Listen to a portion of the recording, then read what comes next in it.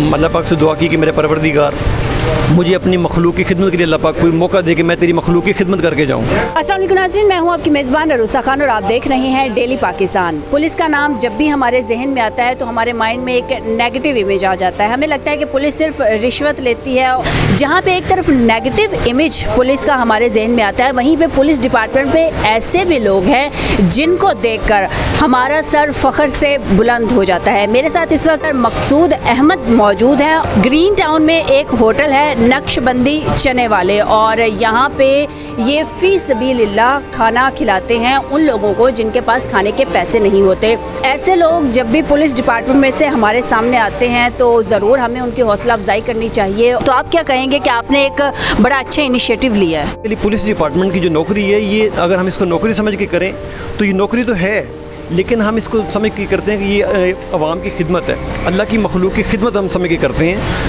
तो उसी जज्बे को लेकर मैंने ये काम स्टार्ट किया है। हमारे पुलिस डिपार्टमेंट में इस तरह की मिसालें मौजूद हैं कि जिनको देख के हमें फ़ख्र होता है। जिन लोगों के पास खाने को पैसे नहीं है वो यहाँ पे आएँ और फ्री में खाना खा के जाएँ। ये काम आपने कब स्टार्ट किया? अभी रिसेंटली मुझे तकरीबन 1 महीना होने वाला, कम वेश 1 मंथ। सड़कों पर जब करते हैं ना ड्यूटीज़ ऑन रोड, तो ऑन रोड हम देखते हैं कि बेशुमार ऐसे हमारे सामने मिसालें आती हैं कि जिनको देख के इंसान का दिल जो है ना वो पिघलता है कि यार ऐसे ऐसे लोग भी हैं।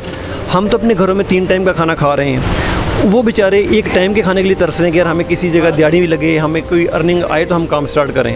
अल्लाह पाक से दुआ की कि मेरे परवरदिगार मुझे अपनी मखलूक की खिदमत के लिए अल्लाह पाक कोई मौका दे कि मैं तेरी मखलूक की खिदमत करके जाऊँ। मैंने अपने होटल वाले को कहा है, जो बंदे आपके पास ये अल्लाह ताला के दस्तरखान पे आके खाना खाएं, इनको आपने आम बंदा नहीं समझना, इनको आपने एक VIP प्रोटोकॉल के साथ इनको गर्म रोटी, गर्म नान, गर्म सालन, ठंडा पानी, इनको हर चीज़ आपने मौके पे सर्व करनी है, ताकि अल्लाह ताला की ज़ात पर खुश हो कि भाई मेरे बंदे ये अल्लाह के मेहमान हैं, ये मेरे नहीं हैं, ये इनके नहीं, ये अल्लाह के मेहमान, और अल्लाह के मेहमानों को पूरे प्रोटोकॉल के साथ हैंडल करें, और वो कर रहे हैं। आप अपनी तनख्वाह में से ये सारा सिस्टम निकाल रहे हैं? मैंने अपनी सैलरी में से कुछ एक हिस्सा, एक पार्ट, वो मैंने मशवरा करके अपनी फैमिली के साथ वो मैंने वक्फ़ कर दी है इस काम के लिए। मैंने एक नोटबुक दी है अपना होटल वाले को कि भाई आपने ये नोटबुक रखनी है, डेली बेस पे जितने बंदे आपके पास खाना खाने आएँ इसमें नोट किए जाओ।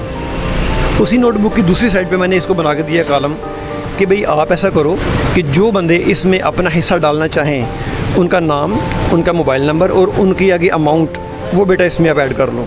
नाज़रीन, अब हम बात करेंगे इस होटल के मालिक से और उनसे जानते हैं कि दिन में कितने लोग आते हैं जो फ़ी सबीलिल्लाह खाना खा के जा रहे हैं। कितने लोग आते हैं जो दिन में यहाँ पे खाना खाते हैं? वो उनकी तरफ से कोई पाबंदी नहीं है। 10 आदमी आ जाएँ, 15 आ जाएँ, 20 हैं, जितने भी हमारे पास आते हैं जो मुस्तहिक होते हैं मज़दूर, उनको देख के हम कहते हैं कि वो पैसे देते हैं, हम कहते हैं नहीं आप पैसे रहने दें, आप रोटी खा के चले जाएँ।